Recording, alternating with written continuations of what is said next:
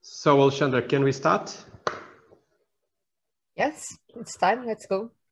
Okay, welcome everybody to this session about mathematical fluid mechanics. It's a nice privilege for me to be here organizing this session.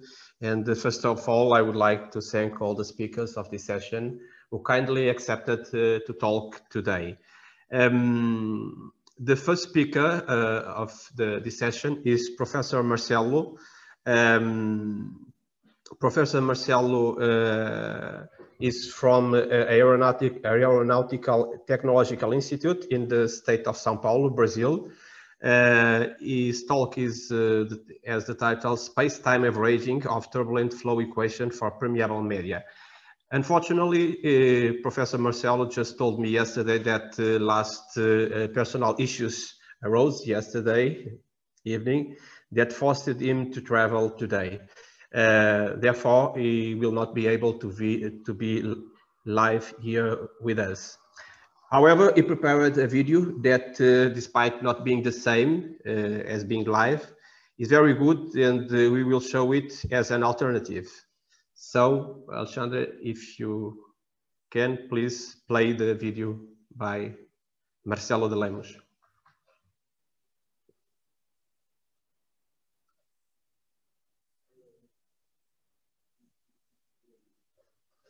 Restart, please.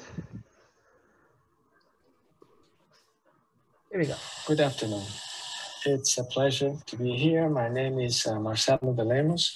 I'm a professor at the Aeronautical Institute of Technology in Southeast Brazil. And I would like to thank the organizers of the meeting for this honorable and wonderful invitation. So it's a pleasure to be here at the Encontro Nacional SPM 2021 in Portugal. The starting point for analyzing turbulent flow in porous medias is the so-called volume average. So if you have some sort of medium where you have some solid phase distributed around it, so you can set up some sort of volume and make volumetric average of some particular property. So a volumetric average is defined like this in the equation. And we can also define the ratio of volume space to total volume, which is our porosity. And also we are able to define a Reynolds number based on the statistical dimension of the void space. Traditional models for flow in porous media are the Darcy model, the Brinkmann model, the Falkheimer model, and the last one, which is more complete, is the so-called the unsteady volume average Navier-Stokes equations. And when you do not volume averaging, two extra forces appear on the balance equation, which is the drag force due to viscosity, also known as a Darcy term, and the drag force due to pressure distribution around these solid particles, which is also known in the literature as Falkheimer term. So it's important to talk about scales. Scales is very important. So if we are talking about the size, statistical size of the void, of being too small compared to the volume of integration. So we are not looking at the situation. We are looking at the situation right here on the right, where the size of the void in this medium is sufficiently large for the flow to be in the turbulent regime, if you will. So we are not talking about the flow in grain or sand or things like that. So if we look at flow regimes, and if we draw here a picture of the vertical axis, if we put the porosity, and in the horizontal axis, we put the Reynolds number based on the porous size. You see here, for example, that if you have phi equal to 1, that means there is no solid material spread in the middle. So we can come from basic laminar flow and go through the transition and reach the turbulent regime very easily. As we go down in this axis here, we start to distributing solid particles in the flow. And then we may have, for example, porous medium with laminar flow. The literature treats very well. But if we have a situation where the porosity is very, very large, or sufficiently large, if you will, and the Reynolds number is also of a greater value, then we end up with some sort of class of flows that need to be studied in some more details, because the models actually do not quite represent the situation in that particular place in the map, the flow map. So we look at that back in the 2000s. We look at how the literature was treating those flows, and we know that if there's a porous medium, if it's a porous medium model, we need a volume average. If we're going to treat turbulence, we need the time average. And the point is, there was a discussion in the literature at that time about which mathematical model should be applied first. And we start digging into the literature, and we were able to identify two groups. The first group said that first we should apply time average and volume average, and then we get rate equations. And that group was led by Professor Akira Nakayama over in Shizuoka University in Japan. And the second group is in the United States, led by Professor Lage at the Southern Methodist University, said, no way, you have to first do volume average and then time average, and then you get the right equation. And then there was this big mess in the literature with two groups discussing. And then we came about the early 2000s, and we proposed double decomposing the variables into time and space at the same time. So we proposed the double decomposition concept, and then we applied that to, first was for the flow only, and then we applied for non-buoyant heat transfer, and then buoyant heat transfer, mass transfer, double diffusion, thermal equilibrium when you have average temperatures for the food and for the solid, and then moving bed when the mass of solid is moving, and then double diffusion together with the thermal equilibrium effect. And recently we ran transient calculations. So let's see why those two groups were discussing, let's say, about. So let's review the averaging operators. First, we're going to start with the local averaging operator. So the local averaging operator tells us that we can have a general property divided into an intrinsic average and a spatial deviation. And with that, we can go back to the transport equations and also use the theorems for converting divergency, gradients, divergency, and time rates. Okay? On the other hand, if we use time averaging, a traditional way of treating turbulence is that we split a variable that fluctuates with time with a time average and a time fluctuation. And if we apply the two averages, we're going to see that they commute as long as the two domain of integrations, volume and time, do not independ of each other. This is a very important limitation of all these analyses. So if we take a general variable and split first in space or split first in time, and you would take and use the other operator and split in time each part after splitting in space, or splitting space each part after splitting time, we end up with four components when defining a general variable. So if you look at this picture here, let's say that first we split in time.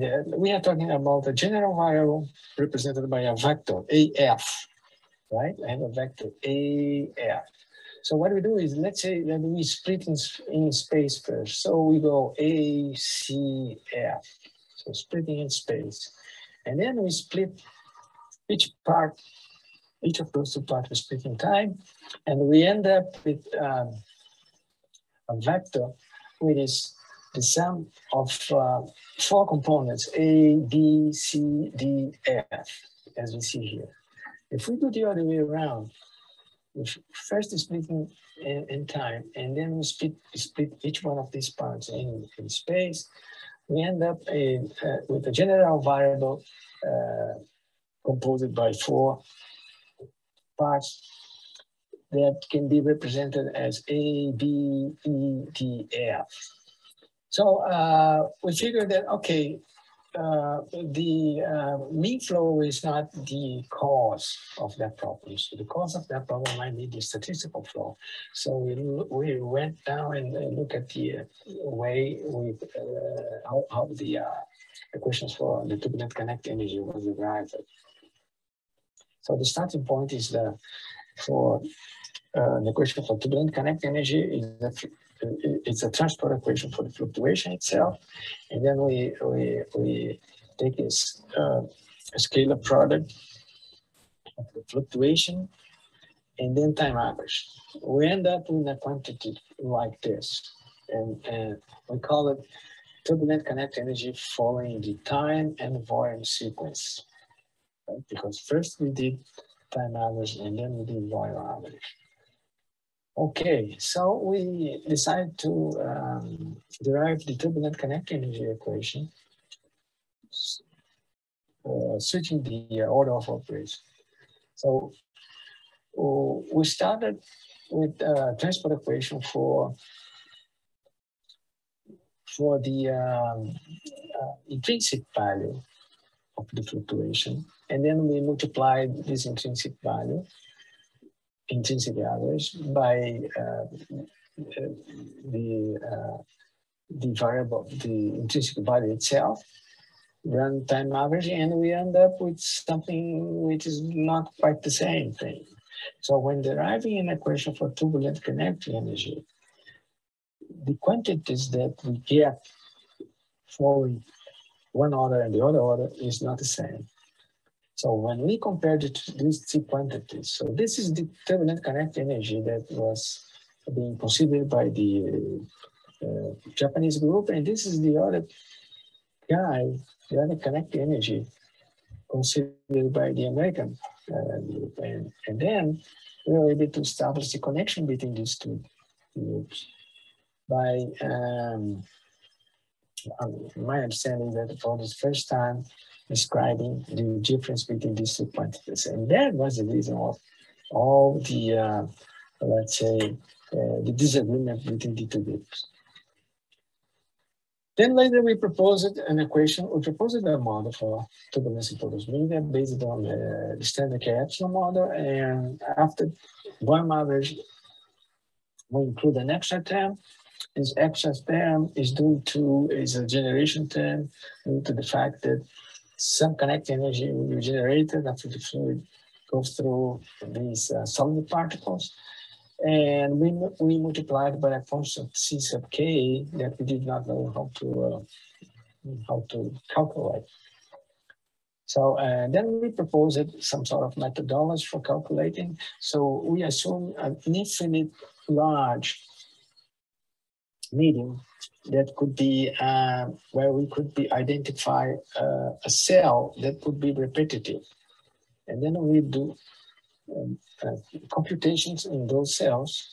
We did not know the value of C sub k, and then we would get the value of C sub k. So let's see what we did. What we did is we established several geometries. Let's say an infinite medium made by longitudinal rods, made by circular cylinders, and by transversely displaced elliptical rods. Longitudinal elliptical rods here, right? The first one. And then we did fine flow calculations here and integrated those those values of kinetic energy, pressure, velocity, and so on. And what we did is we plotted the turbulent kinetic energy on a non-dimensional form and the dissipation rate right here on a non-dimensional form for several media topology. So for transverse elliptical rods, longitudinal rods, square rods, circular rods, and all these calculations are integrated. They somehow laid on a straight line, and then we were able to identify that constant C sub k that we had proposed before. Here, I have also information regarding the amount of turbulent kinetic energy that is converted from the main flow, depending on the topology of the medium. So if we have a transverse elliptic rod, and the flow is coming from left to right, we can see that in this particular situation, there's going to be a large weight, a larger recirculating bubble. And this larger recirculating bubble means the turbulent kinetic energy is going to be high. And this is what we get here for those start points. And if we do the same calculation using a streamlined light elliptic rod, we see that the values around here, the triangle, the values are right here. So we lose less mean kinetic energy to turbulence. And in the middle, we have the circular rods, here, those square here. And then we see that more or less, regardless of the Reynolds number, the amount of energy is much more dependent, that is transformed into turbulence is much more dependent on the topology of the medium. Well, this is more or less what I have to say. I thank you very much. I appreciate, as I mentioned in the beginning, the invitation for me. It was a real pleasure. Thank you very, very, very much. Muito obrigado. And we have some information on our published articles, and also we have a few books that explain in some more detail all this development that we have done over the past 20 years or so. So, thank you to Professor Marcelo de Lemos. I think that I'm with audio, yes? Yes. I saw that Professor Lewandowski is already here, but I think he's in the group of the participants, not in the speakers. I don't know if Roger, if you have followed the link I sent you or not. Because if you went with your password, you go to the participants, not in the speakers. Alexandra, I don't know if it is possible to change him. Okay, we have time. He is the last speaker of today. So this is a video that we saw with the talk of Professor Marcelo de Lemos from ETI in São Paulo, Brazil. If you have any question that I can answer, please go ahead. So if I cannot answer, then I can put you in contact with Professor de Lemos. I don't know, we have some time for questions, 1 minute at least. We have these talks just for Jackie and Nuno that will come next. The talks are about 20 minutes, including time for questions and answers. Is there any question from other speakers, from participants? If not, let us move on. I'm please ask again to Roger Lewandowski to change to the connection, or someone in the organization to put Roger in the group of the speakers. I don't know if he can share his talk later on. He wrote me that he was having some problems to access to the internet. Okay, so our next speaker is Professor Yaki Yang from School of Mathematics and Statistics in Northwestern Polytechnical University in Xi'an, China. And the title of his talk is the Double Periodic Viscous Flows in Infinite Space Periodic Pipes. Please, Jackie, if you can share your desktop with us, go ahead. Yes, share my screen. Oh, thanks, Professor. So, welcome. It's pleasure to have an opportunity to give a talk. So, my name is Jiaqi Yang. So this talk is about double periodic flows. This is a joint work with Professor Hugo Pero da Vega. So, my talk will divide three parts. First, motivation. Second, I will state my our main results. Finally, I will give sketch of the proof. So let's start the real problem. This problem consider this domain. The domain is distorted infinity pipes like this domain. So we want to study this problem about weirdness like this mathematical formulation. So this is the Navier-Stokes equation. The main point is about the boundary condition as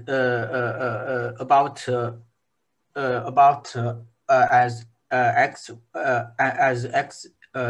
tends to infinity.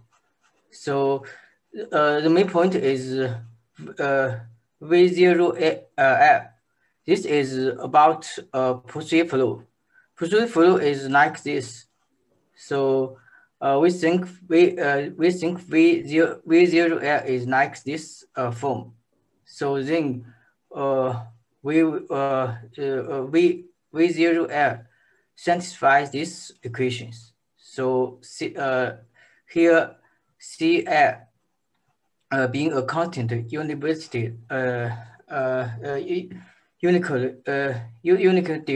determined by FL.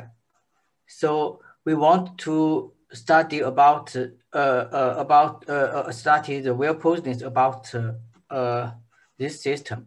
So about this system, we have the following results. First, about Ledezinskaya. She proved the existence about solution V, but the uniqueness was not given. So next, Amke gives a proof about existence and uniqueness when flux FR is sufficient small. So later on, Ledezinskaya and Sunnikov give a different proof about cross section. That means this is not a constant. So this is a variant. So this is about the real problem. So another important problem is like time periodic flow in channels of pipes like blood flow. So about this problem, so the mathematical mathematical equation is like this. Navier-Stokes is this is Navier-Stokes equation, and V0 L is Wormsley flow. So this is like positive flow, but this case the velocity is depends on t. So we should study this system. So about this problem, in Professor Brodavega studied about this system and this system. He proved about this system. He proved the well-posedness about this system and this system. So another important problem is like this. So we want to study about this system. About this system, the main point is in this case, our domain is like this. So the domain is space. About space periodic. So another and the time is also periodic. So we want to like this. We want to study this system. So next, I will state our main result. We proved the well-posedness about this system. So if we assume that G is small enough, then I will give I will have a unique solution about this system. So next I will give some about proof. Just a sketch. So step 1, I want to I study about this system, about Stokes problem. This is a linear system. So to solve this system, I want I first write this system is a equivalent simple system. So actually we can prove P is like this. So we put this we put this equation into this equation. So we can reduce the above system to the follow system like this. So like this. In this case, V is periodic. P is also periodic. So next we set AH equal to minus P Laplacian. So here P is the projection. So then we can write this system like this this system. So this is simple. Furthermore, we set E equal to this. Then we can write the above system like this. So this system is very useful because this system is like it is just about V, not pressure P. So even more we can write the above system like this abstract formulation. So next we will solve this system. To solve this system, we look for solutions. The solution V like this, because T is periodic, so it's reasonable to write V equal to this form, and G is like this. So to solve this term, then we look for the solution like this. We put this term into this equation. Then we reduce our problem like this system. This is stationary system or steady system. So next we will solve this system.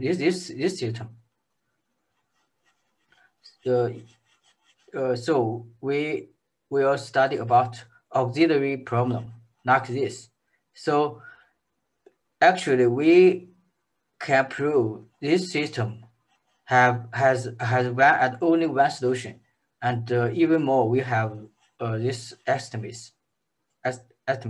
So if we have if we have this this result, then we have this then we can solve this system.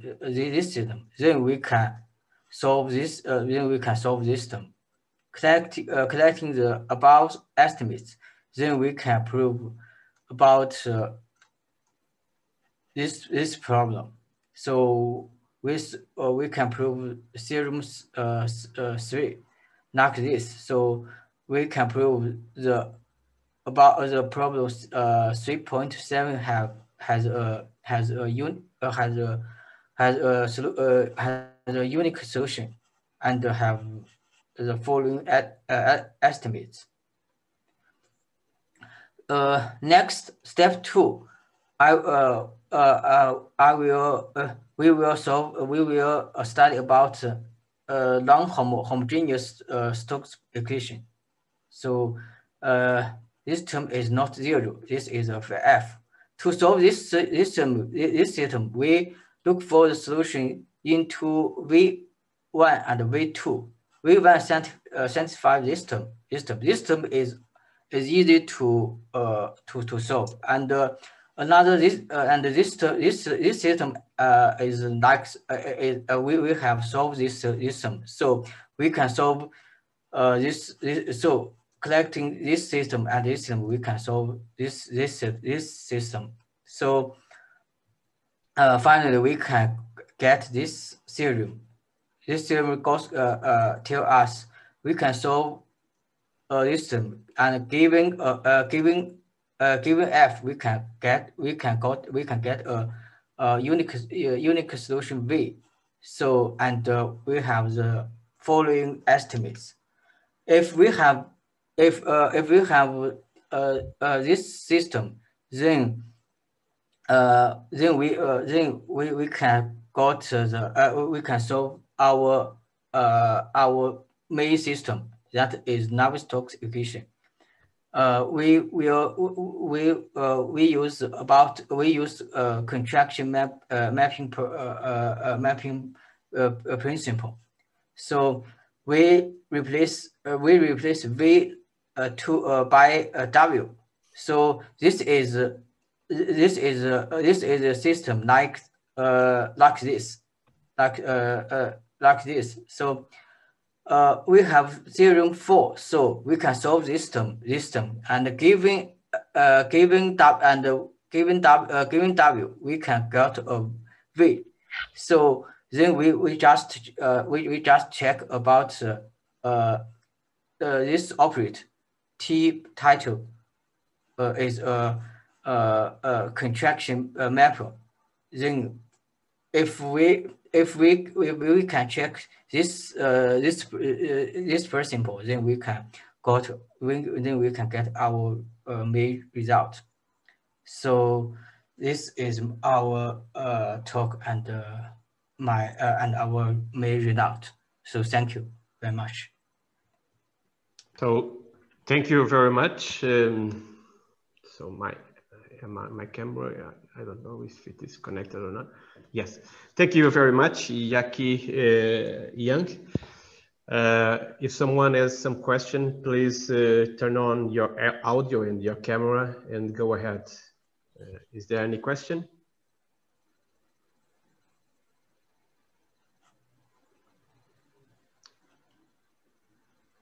So yeah, I can ask you, we have time, so let me see. So can you show us your first slide, the problem, that I was writing some email and that perhaps I missed it. This problem not with the equations. So you have I think this this one. So you have the Navier-Stokes equations with the zero forcing term, and then you have this is boundary condition, this normal velocities at the boundary is alpha I. What is, you have two boundaries, two sigma i's, yes. This this domain. Oh, that's domain. So this is oh, that's why I didn't understand well. It is because divergence V equal to 0. Yes, and yes. And that's why this is a 2D problem, yes. And you have some kind of periodic boundary conditions, but just in one space direction and in one and then in time. Is that correct? Yes. Yeah. So you don't have that periodic boundary condition in the space direction of x, yes? Yes. So that's why. So yeah, that's okay. Thank you very much. Thank you. Is there any more questions? So we have time. So Roger, you can switch your camera. I know you are already here, and you can try to talk if everything is okay. Are you there, Roger? You have to switch on your mic. Yes, but my connection is really low and it gets, do you hear me? Yes, I hear you, but I cannot see you. You hear me or not? Yes, I'm hearing you. And can you switch on your camera? Okay, now I'm seeing you well and I'm hearing you well. Yes, that's okay, that's perfect. So when comes your time, you will have to share your screen. Then we can help you, okay? So welcome aboard. So everything is okay, Roger? And from time to time, no, my connection is very bad. Do you hear me? Can you see me? Yes, not perfectly, but I can see you and hear you. Yes. Or see me? Yes. So I will try to find another way to connect, but it's really hard because nothing works. And so I will try to find another way to connect because I'm connecting from my iPhone. Normally it works perfectly, but just today I have. So now is that we lost you for a moment, Roger. Do you hear me? Yes, I'm hearing you. I try to find another way to connect. Okay. Wait 5 minutes. So you have try time to find another way, okay? You will start around 3 o'clock for there in France. Okay, I was forgetting, but if you have some questions, you have to raise your hand here in the bottom panel. Is that correct, Alexandra? Yes, it's okay. Yes, that's it. Yeah. So we have time. So if there is no more questions, Roger is trying to improve his connection. So we have time. So we can introduce slowly our next speaker. Our next speaker is Professor Nuno Lopes from Polytechnical Institute of Lisbon here in Portugal. He will talk about continuous and discontinuous finite element method solutions of a first order nonlinear model for the confinement of fluid flows. Please, Nuno, when you are ready, you can start with your talk. Everything is okay? Nuno, I please ask you that you keep your camera on and of course your audio on. The others can switch the audio. Is everything okay? Yes, it's okay. Oh, okay. It's perfect. You can start. Okay, can I start?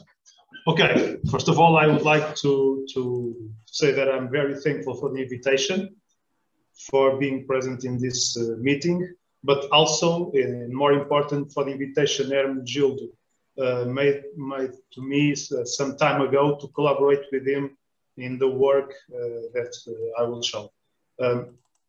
In fact, as stated in the first slide, this is a joint work with him. I will mostly speak about my contribution, which is mostly computational, and so I will only talk about some numerical aspects of the work. Okay, so I will start with a very short problem review and motivation. Then I will give some glimpses of the method we use to plot some solutions, to compute some of the solutions. And following, I will show the numerical assessment, computational numerical assessment of the method. And I will talk about the work in progress and the future work that we are expecting to achieve. Okay, so we are, our motivation is a problem arising from plasma physics. For instance, the confinement of plasma that appears, that is due to gravitational forces, but also these problems appear in the lab also. And the model that we are trying to compute numerical is a boundary variable problem with a fourth order PDE that arises from the stream function formulation of the stationary Navier-Stokes equations, but with an extra nonlinear term that is the cause for the confinement of the fluid. Here I have a red in the Navier word, because in our first work we only include the Stokes part, so we didn't include it yet the convection terms. However, in our in progress work, at least from the computational point of view, these terms don't seem to cause any problems. So, what is exactly the confinement problem that we are seeking for? I have a sketch here. So we have a rectangular domain. We have a stream induced by the boundary conditions at the left. The stream is modeled by the equation that I've stated in the first slide, that is represented here. And we are looking to find numerically computational vertical strip where the stream flow is 0. So there are no flow in this section. Can we do it? Can we? This is our goal. The answer is not clear yet. Although from the latest computations, I think at least we have achieved to a strip. I don't know yet if the flow is 0, but computational, I can see already a strip appearing in this domain. So this is the type of solutions that we are looking for. I have here the representation of a stream induced in the left-hand side, and the flows, the stream decays towards the right boundary. The question that remains is there any strip here, or in this case here, where the flow is 0, or the stream is 0? Okay? So, the invitation Hermegildo made me some time ago was to try to mimic some of his results in a computational way. So there are, this is a long time project from Oliveira, Dias and Antontsev, where they stated and proved some properties of confinement for the semi-infinite strip. They, in particular, confirmed the existence and uniqueness of solution, and state that for the value sigma between 1 and 2, there are a confinement property. This sigma value is the power involved in the feedback nonlinear term that appears in the equation. Okay? So our main goal is to tackle numerically the confinement property. We are not already there, but I think we may achieve that. Okay? So the first questions that we have in mind. So what are the available methods for this fourth order PDE that is involved in this problem? One possible answer is the continuous Galerkin finite element method that we will apply here, but there are others. By the way, in this first work we have done, we have tested other methods and achieved good results also with the other method. So here we can see the publication we've just made, the paper that was just published last month. It will appear in September, where the existence and the uniqueness of solution for the weak problem is proved. The consistency, the stability, and the convergence of the method is also proved due to the hard work of Hermenegildo. Okay, so I will, as I told you before, move or speak more about the numerical validation of the method. So what is essential the continuous discontinuous finite element method? It is a finite element method that is stated in as usual in this case in the triangular partition of the domain. We can state this problem in the discrete weak form, where we are finding for a solution that is composed by that is a function, a C0 function, but element-wise it is composed by P2 Lagrange functions, so polynomials. Okay, so this is this discrete weak form of the problem. This BD states for the diffusion term, while this delta BF states is for represents the nonlinear feedback force, while F is the term resulting from the boundary contributions. The weak formulation is written in this way. It is more or less a usual finite element method with some extra terms that are imposed over the boundaries of the elements. Okay, so this is a non-standard feature for the finite element method, for the standard finite element method or continuous finite element method. So the main feature of this method is the weak enforcement of continuity of the first and higher order derivatives through stabilization terms on interior boundaries. So these are the terms here represented with gamma tilde. And from the implementation point of view, it requires an extra loop over the internal boundaries of the mesh. Okay, so the pros and the cons of the general pros and cons of this type of method is, for instance, the continuous discontinuous finite element method combines features from the continuous Galerkin method and discontinuous, but has also stabilization.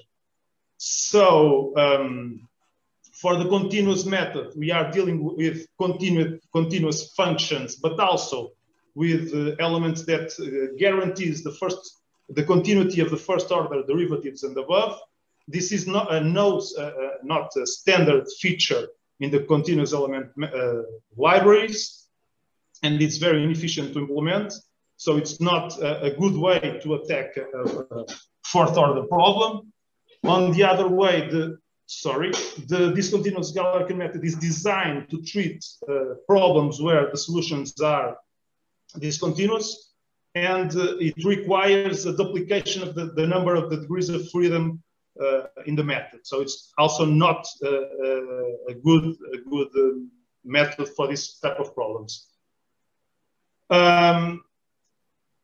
As I said, this method has stabilization terms, but however, we have in this specific method, the penalization terms are not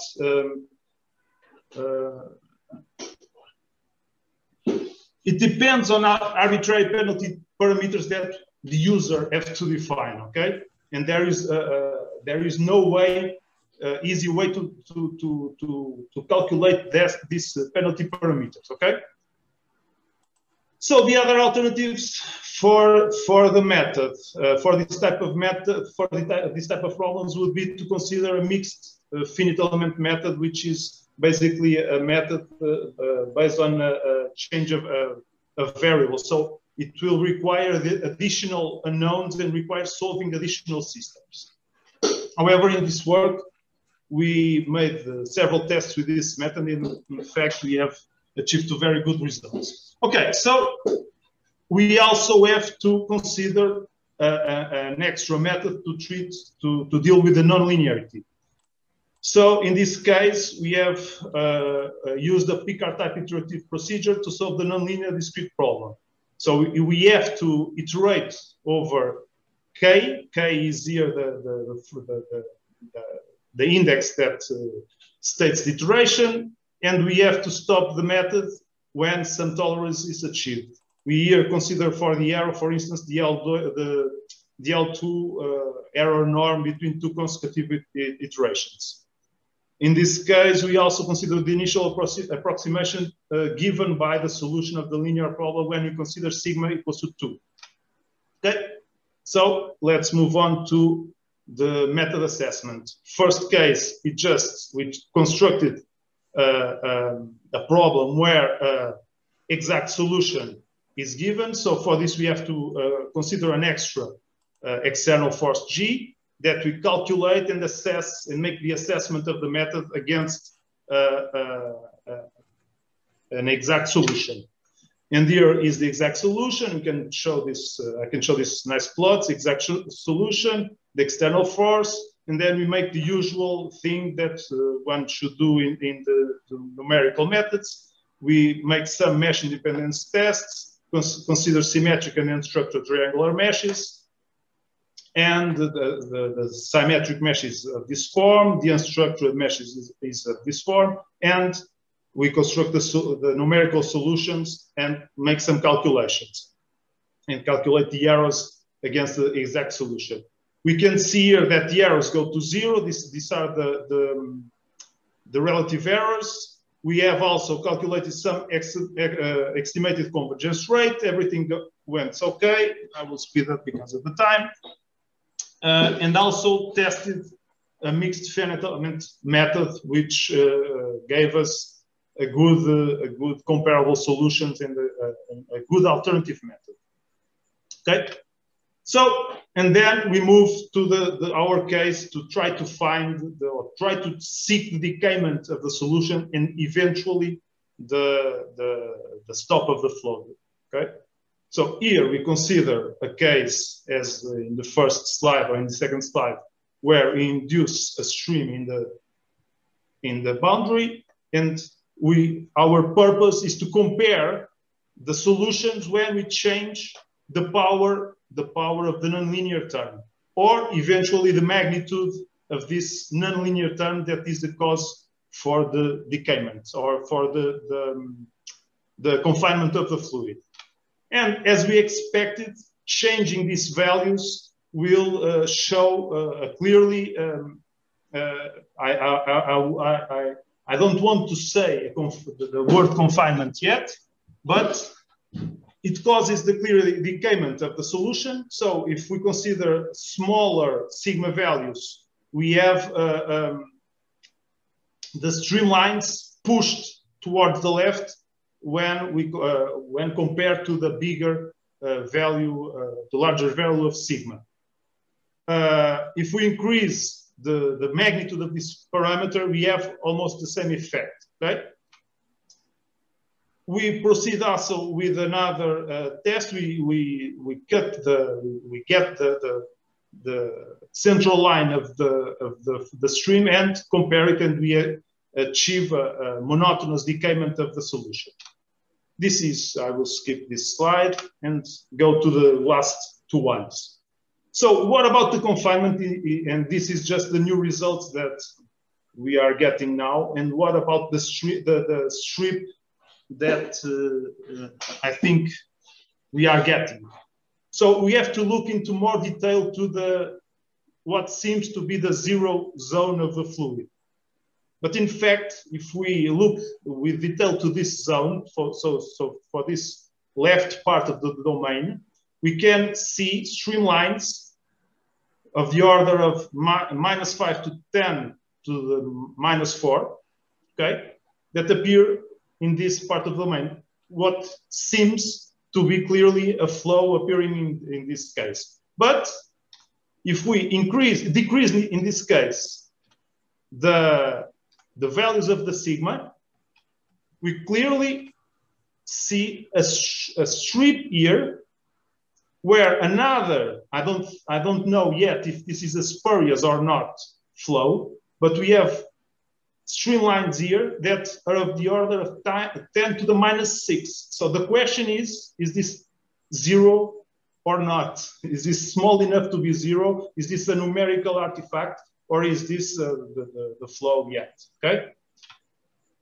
Future work in progress. So assessment of the Navier-Stokes, the stationary Navier-Stokes problem, and move to eventually to the time-dependent problem that we already are testing. Okay, so this last case is one of the first tests for the time-dependent transient Navier-Stokes equation problem arising from this problem. Okay, so I think I'm on my time, and I end here. This should thank you. Okay, so that's it. Thank you very much, Nuno, for your nice talk as always. If someone has any question, please raise your hand here in the bottom panel. Does anybody has any question to Nuno? We have time enough, almost 4-5 minutes for questions. So, Nuno, it is me that I have a question. Okay. So, probably we never talk about the 3D problem. What do you think that can be done in 3D problem? Do you think that this machinery can work with a 3D problem or not? I'm not sure. I don't think this method would be usable in the 3D problem. The mixed finite element method would be a good solution, but I think it will be numerically involved in at least very heavy computation. By the way, I have to mention also that for the transient case, I've tested the mixed finite element method, but I may be doing something wrong. But it seems that it's much we have unstable solution. So probably we have to take the time stepping and discretization with, for this case, for that method with more care. Okay, but for the 3D case, I'm not sure. I'm not sure. It's not possible to couple some 3D with something else. Well, this problem could be posed in 3D, and we can make some tests. I don't know if numerically it will be feasible in real. Was that we just need one direction to have the confinement, as in this problem?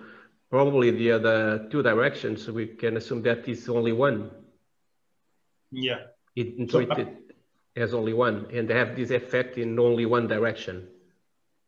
But that could be interesting. What happened in one direction and the other direction? Perhaps you can have fluid confinement in one direction and in the other that don't have this effect. Probably don't have this confinement property. But it's interesting. Is there? Sure. Sorry. No.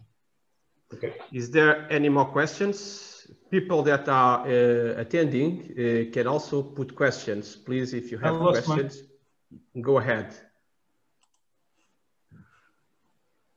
So we are in our time. I think Nuno. Okay.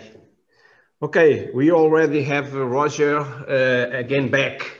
I hope I can do that because I have now I turn to the iPad.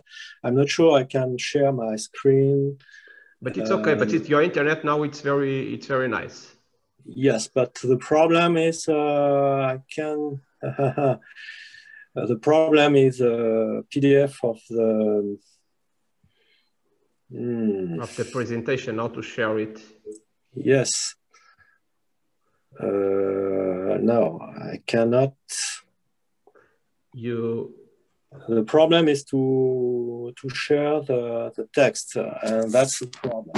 So I will try to find another solution let me wait for, I'm sorry, it's the first time such thing arrive. I think that I'm using a 4G connection. Normally it works perfectly well. The first time I have issues with that. Probably you are again confined there in France? Yes, I'm in France. No, but if you are confined because of the pandemics. No, there's nothing to do with that. No. I don't understand what is the problem. I'm really sorry for that, but I can't say. For 1 hour, I changed the iPhone. I try to so I switch on the computer, but I will not able to write. I switch to another connection. Okay, I connect again. Okay, once again. Okay. In 1 minute, Alexandra, let's wait a few moments. Yes, no problem. We can wait. And if he's having trouble with the internet, sometimes turning off the camera helps a little bit. I don't know. Okay. So let's see how it goes. I will try. Yes, that's in fact true. Okay, he's back. I'm back. Yes, Roger. Probably if you turn back your camera, your internet would improve. Yes, but I have to. I will try to switch off also my camera. No, the problem is I cannot copy the screen of my iPad to be able to write in constant time, which I wanted to do, because I'm an old-fashioned researcher, you know. That's very good. And I hope I can write in constant time, but it seems that the system does not goes well. I try to do that again. I try to share the screen of the iPad once again. I hope we can make it. If the connection is a little better, I try to make it, okay? Okay. Let's hope it works. Okay. Because I need to be on the same connection, you know, to make it. Okay, I have something. I try to share my screen. Let us see what goes on. Yes. Okay, can you see that? Yes, that's perfect. We can see that. But you see in a reasonable size or not? Yes, that's good. That's great. That's good. That's great. So it's my time to start? Yes, let me introduce you. So our last speaker is Professor Roger Lewandowski from Institut de Recherche Mathématique de Rennes from University of Rennes in France. He will talk about review about turbulence models involving the turbulent kinetic energy. Thank you very much for your talk. Thank you, Gildo. And sorry for all the issues with my connection. It's okay. When we are online, these are problems that we have to deal with. Yes. Please, and go ahead. We hope next year we can have a meeting all together in the same room and without mask and all this. That would be great. Should be great, yes, because online there are sometimes issues. So what I want to do is some review about a problem I have been working on for some decades. And it's about turbulent model involving the turbulent kinetic energy. So I will show you many different problems from the simplest one to more difficult one, just to try to say what are the main ideas. So in all my talk, omega is a bounded domain in Rn of class C1. And nu t, the function nu t here is, so now this does not work anymore, okay. And so my Apple Pencil now is down, so everything is bad today. I'm really sorry. So nu t is a continuous function which is strictly non-negative. And the first problem I'm looking at is to find two functions, u and k, from omega to r, which are solutions of the problem minus divergence of nu t of k gradient of u equal f is any south term in omega, and minus divergence of nu t of k gradient k is equal of nu t of k gradient u square. So there are many issues in that problem because it's nonlinear because of that term, and this term, which is quadratic. I mean, as we will see it, this is a term which is in L1 and not beta. So we first will focus on the case of bounded eddy viscosities because non-bounded eddy viscosities is a more difficult problem. And the first theorem I want to mention, so I will, in fact, in this talk, give you a list of results and some open problems. That's the goal of a review, and I will not give a specific proof, otherwise in 40 minutes it's not possible to show everything, okay? So the first basic result I mentioned about this, this problem is when the source term is in H1, and the main assumption in that result is nu t is, nu t is a bounded function, okay? That so satisfies always this assumption, bounded by below and bounded by above. And so the results say that there is a solution to that problem one. Problem one is this one. I mean, in the sense of the distribution, maybe better, you can compute the best notion of solution which is suitable to that problem. U is in H1 0 of omega, and K is in every W1P0 of omega with a critical exponent, which is n prime, equals to n prime.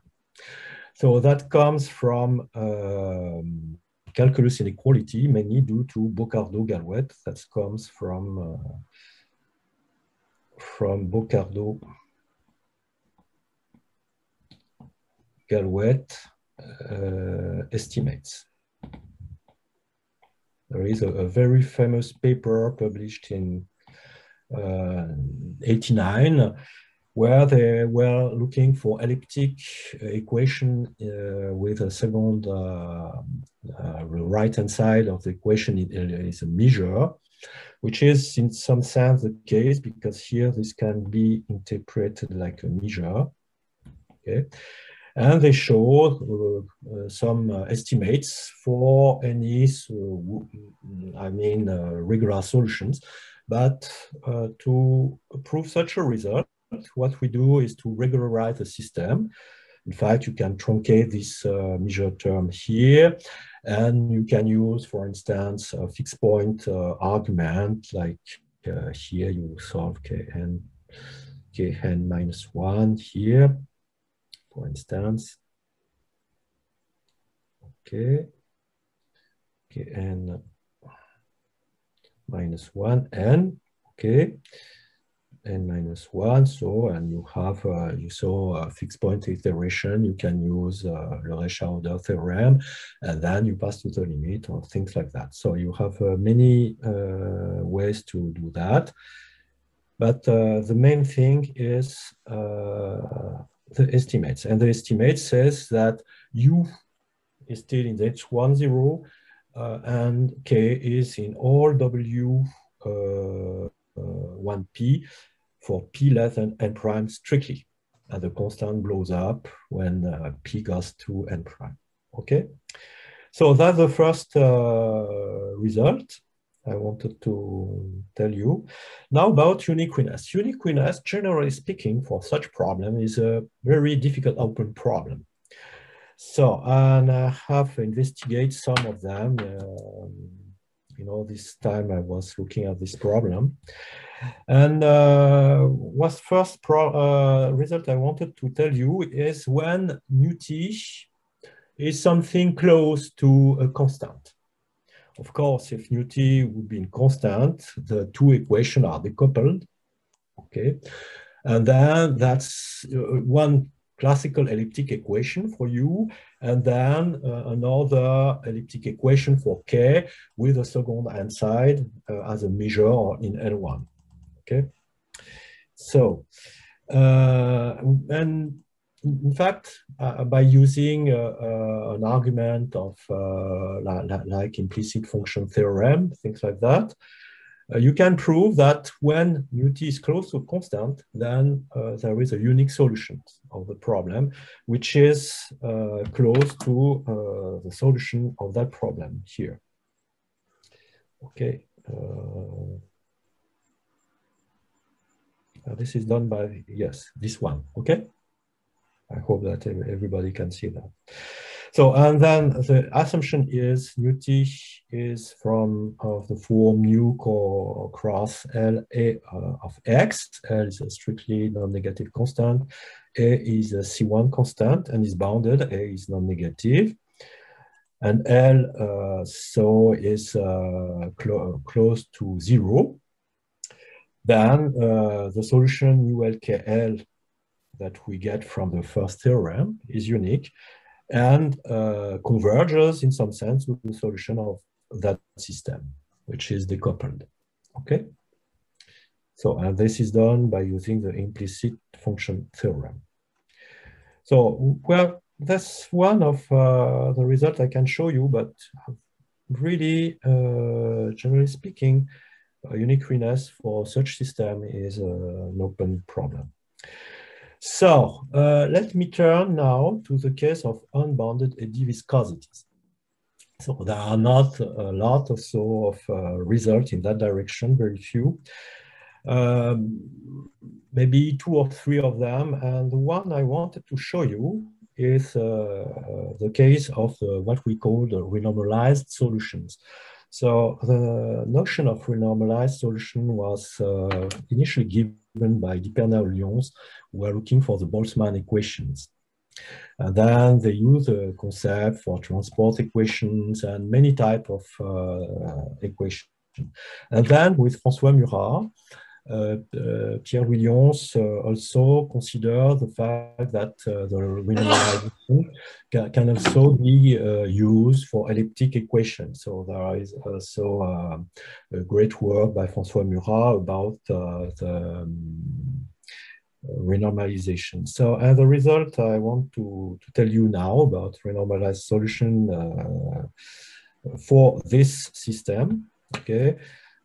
It's a work I did a long time ago with François Murat. And here it is. So the question is, what is a renormalized solution?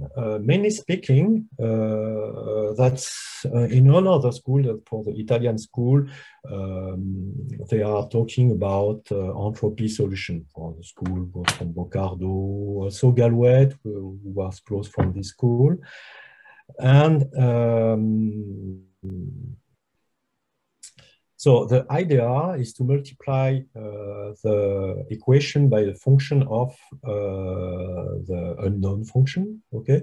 And you derive a family of equation. The question is to seek for the right entropies. If you multiply the equation by h of u, for instance, h is what we call an entropy.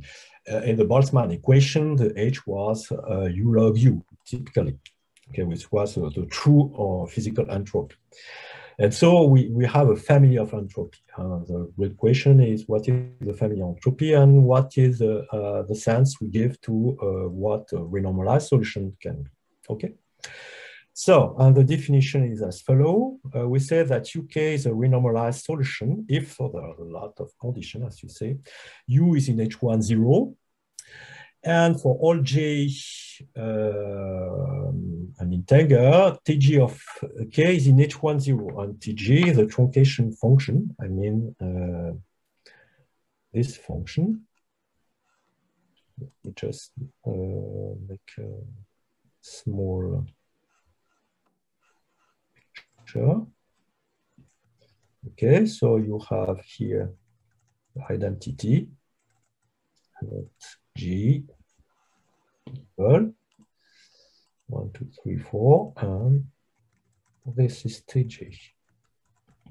Okay. So, and an important feature here that this truncature are all in H10. And I remark that I needn't have mentioned it, but in the theorem 1, the solution K we get satisfy this. I didn't mention it, but you can show that this is satisfied. So the other condition is, which is also satisfied in the case of theorem 1, is that the square root of nu t of k gradient u is in L2, which is automatically satisfied, and which makes me say that this guy, in fact, is a little bit much better. That is L1. So it's a little bit much better than a measure. Okay, so we have the same regularity, and in addition, we have to say that, in fact, okay, we just have k is in the truncature of k is in H10, but in fact, you don't have too bad behavior of the gradient of k and affinity. I mean, for the large value of k, and which is written in the sense that the limit as q goes to infinity of 1 over q of the integral where k is between q and 2q. It could be other things, but I mean, you know, you cut things in slices, okay? And then you say that for when the sizes go to infinity, so the gradient is not so bad, even if you're not in H10, but you are not so far from H10. That's what it means, okay? And now what equation we solve? So here the family of entropy is a very big one. I mean, for all H in class infinity with compact support in R, then U and K are solutions. So you multiply formally by H of U and H of K, by H of K in the case of the system. So you multiply by H of K, and as this is bounded, so and the resulting equation is this one, H of K nu T of K, because H is as compact support, this guy is bounded whatever K is doing at affinity. If it blows up, you don't mind. But the price to pay, and is you have to take this additional term into consideration as the price to pay, okay? But this is not too bad too, because when K has very large values, H prime of K is going to be 0, and then you are saved by this condition, and you are saved also by these conditions. And then this term, which looks terrible, in fact, is not so bad. You have exactly the similar things for this here equation for K. That's the equation for U. So this term is not terrific, the source term. And you have still this term, but which is under control because of that, and also of that. So, and this is the equation. So in fact, U of K are a solution of very many equations, so many that you have function in D of omega. And this whole in the sense of the distribution.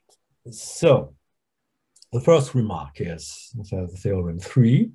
When ut is bounded, uk is a solution of 1D prime, if and only if uk is a renormalized solution. So it's almost what I said when I make all these remarks. You just have to check that this is also satisfied, which is not too difficult. You multiply, you just have to multiply the equation of for k by a function like that.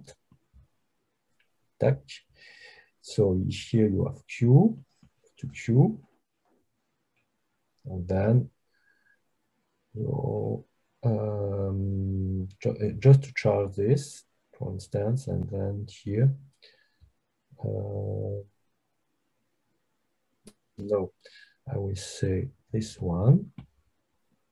Okay, don't want to be nice with me. Okay, no, definitively not. Here is not the good one. So the function I have to multiply the equation for k is the following.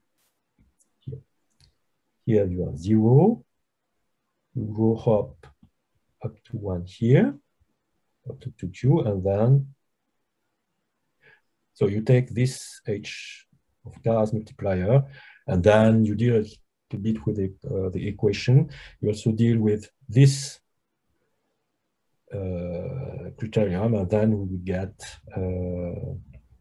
this limit, okay? So, and theorem 4, so it says, in fact, that the renormalized solution is an extension of the standard weak solution in the case of T is bounded, okay? On theorem 4, it says that problem 1 has a renormalized solution. So at the time we were finding this theorem with François Murat, we absolutely don't know if this renormalized solution is unique. So it says that it's an open problem.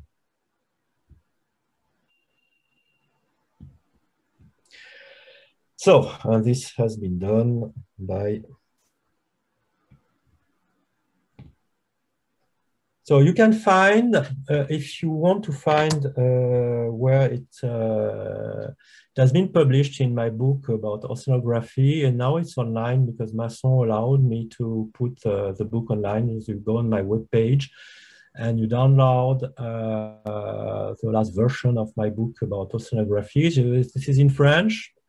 If someone wants to translate it in English, I will be very glad. For that, but that's in chapter 5, and we find this result exactly in this reference. Okay, so you go on our webpage and you will find it if you are interested. Unfortunately, we were never able to apply this notion when you replace the first equation for u by something which is more like an Navier-Stokes equation or an equation like a fluid equation because of the divergence free condition, because only the identities are acceptable entropy, and that's not enough. We don't have enough functions to apply the method. So this is so very difficult open problem. So, and I mentioned it.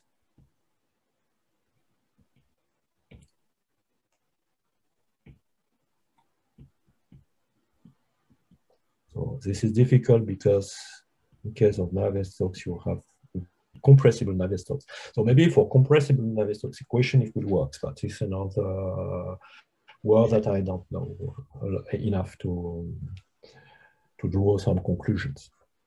So there is another type of solution that I like. That's a work we have done, which has been published with Murat, Galouette, so Luc Tartare and Julien Lederer. So it's because we found similar things at the same time, mainly with Thierry Galouette, and we have a discussion, so we decide to put all the guys who contribute to this in a one single paper, which is more simple. So what is an energy solution? That's a difference that renormalized solution. I think that an energy solution is as well a renormalized solution, but I didn't have proof it for now. So I just have to first introduce some notation about weighted Sobolev spaces. I consider B from omega to R measurable functions, and for guide P between 1 and infinity, I did not P of B of omega. This is all the function u in W1 P of omega such that B gradient u is in LP of omega. So recently with my friend and colleague Luigi Baccelli and other Michael Ruzica, we have investigated a little bit more such things. So Michael Ruzica did a great work also on weighted Sobolev spaces, so Luigi Baccelli. And so we have applied more recent result about this weighted Sobolev spaces, but I will not develop this for today. But go on arXiv. This is not yet on my webpage, but if you go on arXiv, you will find our last paper with Luigi Baccelli and Michael Ruzica for another problem. But we are talking a lot about weighted Sobolev spaces, so this is why I mentioned it. So this is equipped with a natural norm here. And we say for boundary condition, because yes, I forgot to say that my boundary conditions are always homogeneous boundary condition here. Okay. So I can do things with other type of boundary condition, but not today.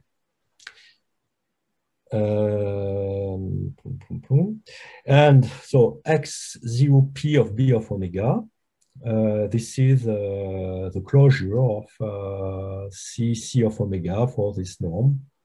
It's P here. Okay. So now another type of solution. So we say that UK is an energy solution if and only if. So we have always this regularity due to the Boccardo-Galois estimate. And the novelty here is the square root of nu t of k is in h1 of omega. And this is due to the fact that under these conditions, you can see that if this is satisfied, then this is exactly the u in xp of b of omega, such that u the omega equal to 0. So naturally it's included, but to show the quality is another question. And a sufficient condition for this to be satisfied in this condition with square root of nu t of k is in h1, where b is, in our case, nu t of k. Okay? Then, in this case, this works. I mean, a good condition in this.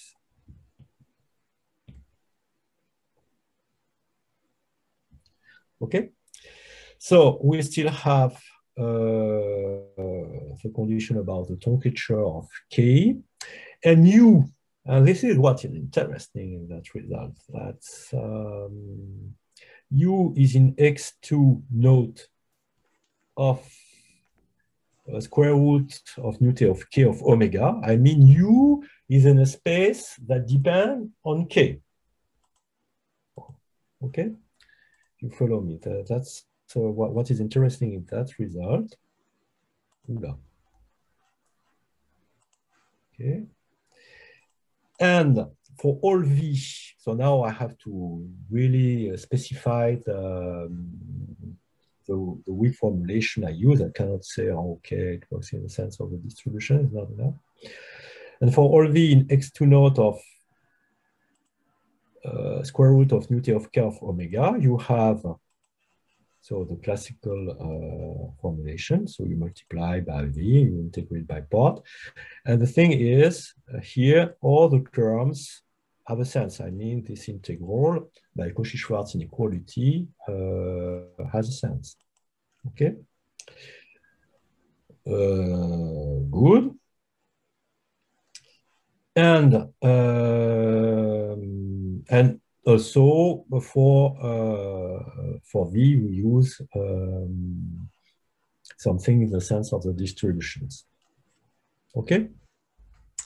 So the theorem is B, so I always have mentioned this.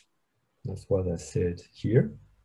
But, so if B is in H1, then you have equality exactly. So this is another way of saying it.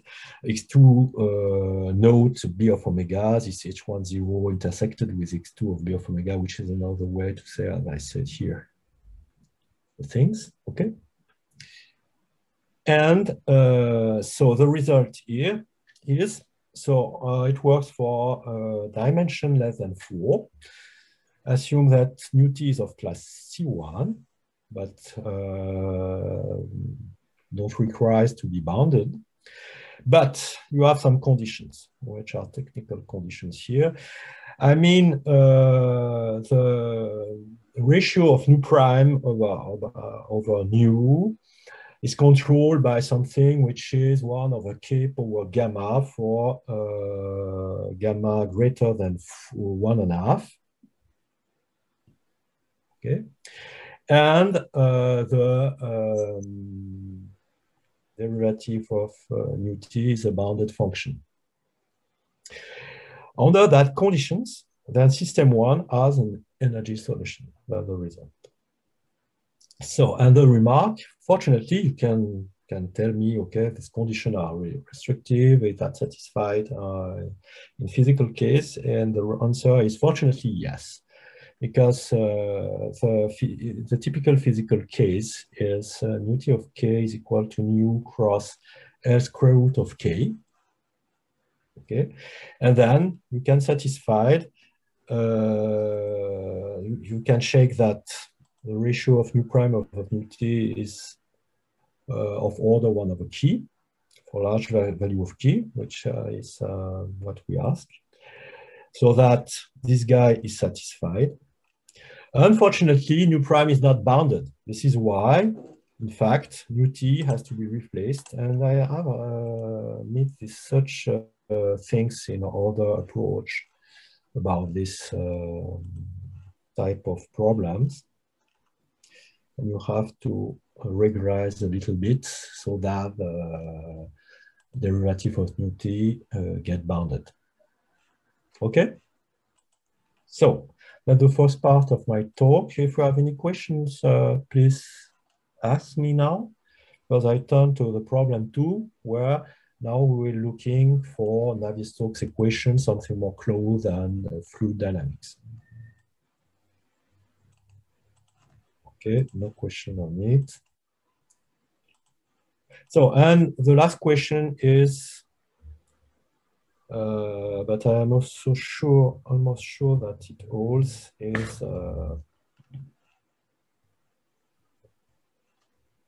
energy solutions. Are that equivalent to renormalized?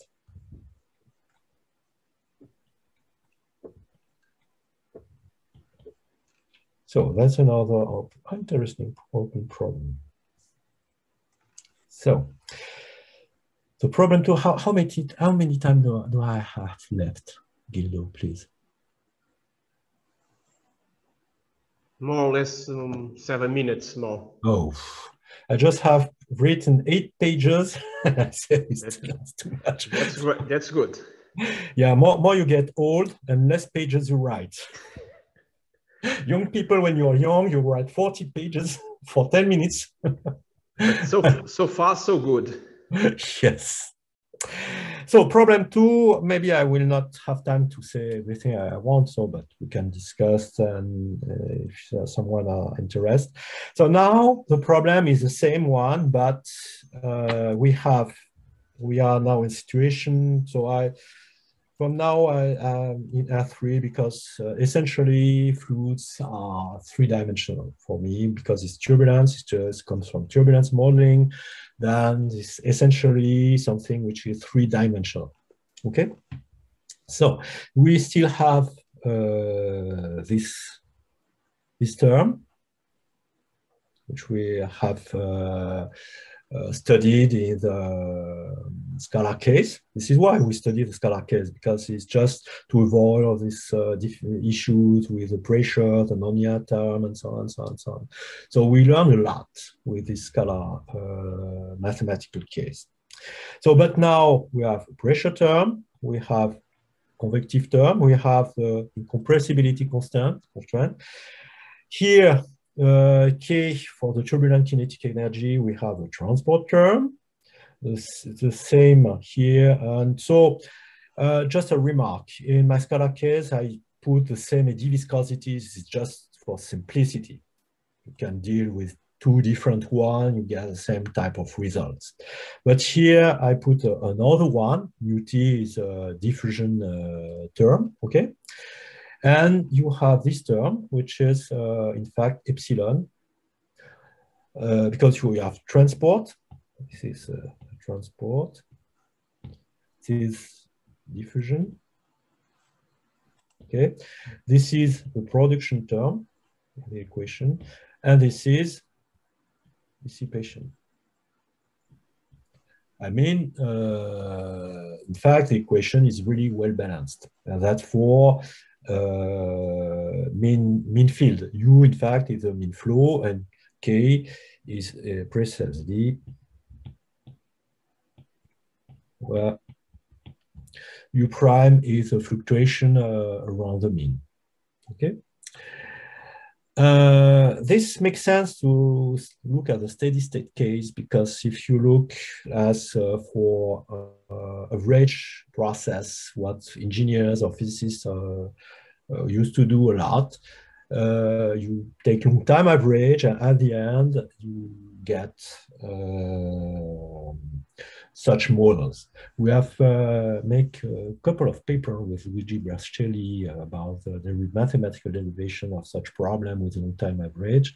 So you can go on our webpage, or it's published. So you go on MathSciNet, you will see this paper. The last one is really good because we have found it again, old result obtained by Foyash initially, but we were doing this in another way, because Foyash was considering statistical solutions. We were looking at natural long-time average solution, which is a bit different.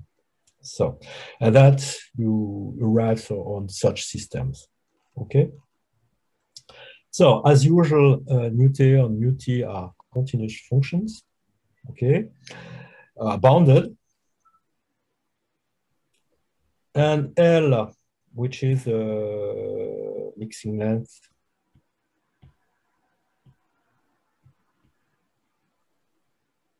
here, is a function in L infinity, which is bounded, but you can use other type of assumption about it, which is strictly non-negative, okay, because you have here, and in fact is involved in the eddy viscosity. I don't write it right now.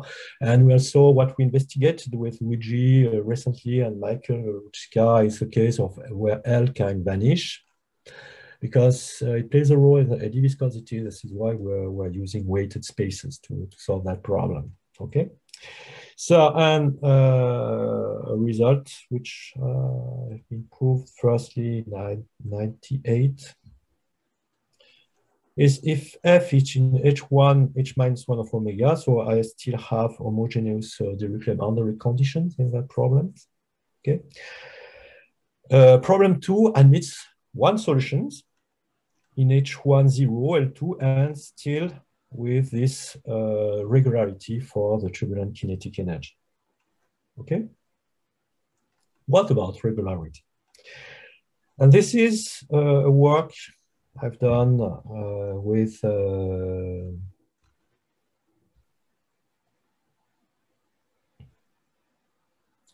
a very old friend, which was Christine Bernardi, who is gone now for 3 years ago. So it was very sad for all of us. With Thomas Chacon.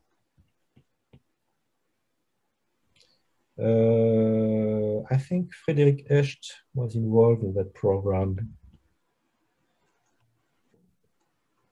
and myself.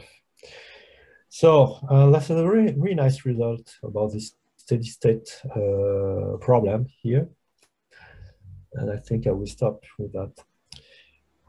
So take mu t equals a constant, which is not restrictive, because if you make a change of variable, I mean, you can reduce the problem to the case with mu t is a constant. It's written in other papers, so that's some arithmetic. You make a right change of variable, and you can go back to the case where mu t is a constant when it's bounded. Okay, so bounded is another story. So there exists a real number, Q naught, strictly greater than 2, depending on omega, and the ratio max over min. I mean, that's the same type of assumption like mu t prime is bounded. I mean, we want the ratio of the maximum value of mu t and the minimum is not too large. Okay. That's the same type of assumption for uniqueness I showed you when it's close to some constant. Okay, we still have always this type of assumption as soon as we want to prove regularity or uniqueness without such problems. Such that for any q between q and q naught, okay, and for any data, so you have now to check out more regularity on the data. I mean, it's a W minus 1 Q of omega. Then any solution UPK, so problem that belongs to W minus Q, so you gain a little bit on regularity, also as well as for the pressure.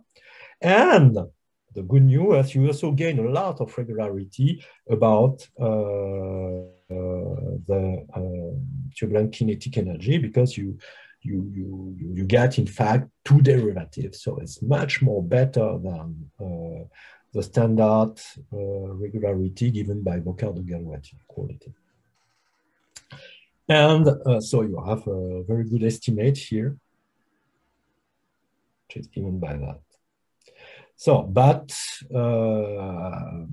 more that guy increases, more Q naught is small, or is close to 2. Understand? But you. So a last and problem 3 is for next year. The last theorem for today is in the 2-dimensional case. If mu t is Lipschitz continuous with Lipschitz constant equals to mu star.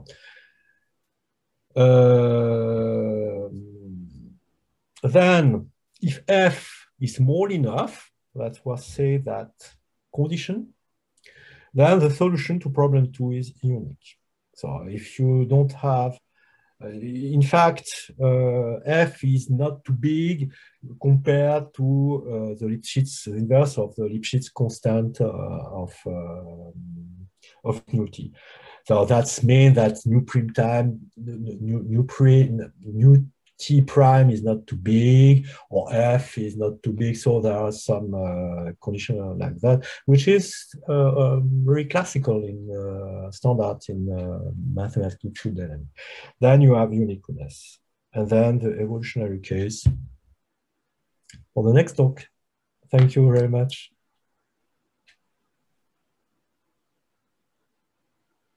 Oops. So thank you very much. I think my audio is on. I think, okay. Thank you very much, Roger, for your nice talk. It was a classical talk, but very good indeed, with very respect and explaining much of details of these problems. Now we have some time for questions. If there is any questions, please, you can raise your hand in the panel you have at the bottom of your screen. Let us wait for some questions. Is there any question? So let me ask you a few questions. In your Roger, in your that problem that you worked with the weighted solar inequalities, are you there, Roger?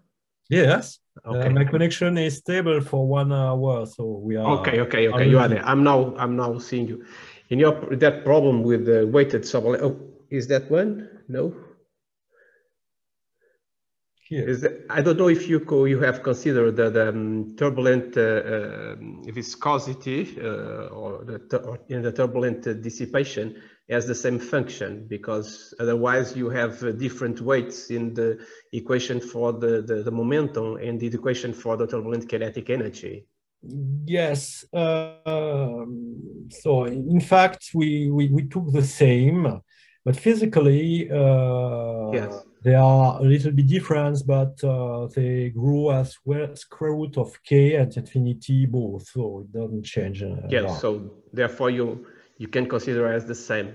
Otherwise, could be some mathematical difficulties could arise when considering different weighted Sobolev spaces. What do you mean? When you consider this weighted Sobolev space here, this B is the turbulent viscosity. Yes. Yes. The square root of the yes, the square root. And for K, I don't understand well. Is K also in some weighted Sobolev space? No, but the great luck we have is you can show that from the equation this is satisfied. Okay. That's the good news. It was by using really slides method, and you have to cut or in all range where k is between n and n+1, integrate the equation by using the right multiplier, and that's a lot of work, but at the end we get it. The two tools, the two secrets of this result is this estimate and this result. Theorem 5, in fact, I learned it from France during Dirichlet forms in probability, and they used to know this result, but they have a probabilistic proof. And what we did is to find another proof with a standard tool of functional analysis. Mm-hmm. Okay, I have another question. I know that in that work that we are doing, I have a lot of calculations, and I see that many estimates depends on the space dimension. I think that you know that the turbulence, you know, of course, turbulence is mainly 3D. I don't know if there is 2D turbulence. There is. There is. For Marifage, for instance, there is 2D turbulence. I mean, when you look at stratified flows, for instance, in atmosphere, there is also a lot of theory for 2D turbulence, but they are not using these models, in fact. That's a different way of, you know, eddies are considered like particles, and they are more using tools of statistical yes. physics. Yes, but my question was beyond that, is that if, okay, physically is the 3D dimension that is important, but mathematical speaking, it perhaps is interesting to talk about or to work with a general dimension. Yes. All this machinery certainly will depend on the space dimension. Yes. Yes. So somehow the space dimension will be bounded perhaps until perhaps d equal to 3 only, or I don't know if you can get same results for d equal to 4. Generally speaking, the bound is n equal 4. N equal 4? Oh, that's great. Above 4, nothing works anymore. So far I know, the bound is n equal 4. I think that's good. It's the same as for usual Navier-Stokes equation. So thank you very much. Is there any more questions? If you want to put any questions, they say here that our session finishes in 5 minutes. So if there is any more question, let me thank all the speakers of today, Professor Marcelo de Lemos, Professor Yaqi Yang, Professor Nuno Lopes, and Professor Roger Lewandowski, who kindly accepted my invitation to deliver talks in this session of the national meeting of the Portuguese Society of Mathematics. Thank you all. Thank you, Gildo, for organizing that. Thanks. Sorry for all my issues. Thank you. At the end, all you have a happy end. Thank you all. Yeah. Thank you all. Hope to see you in other circumstances that we can face each other. Shake hands and share a coffee together. Yes, at least the coffee that we can talk and other things besides mathematics. So we on a blackboard with chalks. Yes, we missed that in these conferences. We don't have that, but we do what we can do, and this is the problem. So there in France, I don't know how is this Delta variant with the virus, but here in Portugal is increasing a lot, so we have some problems. It's problematic here too. Yeah. So that's not a good hope for the near future for us. So we will have to work still in this way, online only. So I'm afraid for some times more. Yeah. Okay, let us hope that 1 year is enough. So thank you all. Bye bye. See you next time. Bye. Thank you very much to you all. Thank you. Bye bye. Thank you.